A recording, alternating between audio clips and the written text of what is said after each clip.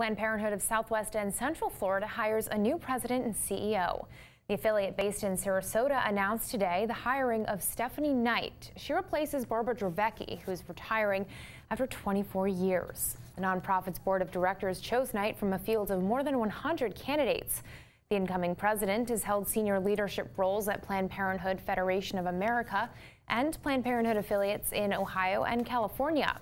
Knight begins her duties on February 1st. Meanwhile, Dravecki will remain there through the transition until the end of the month.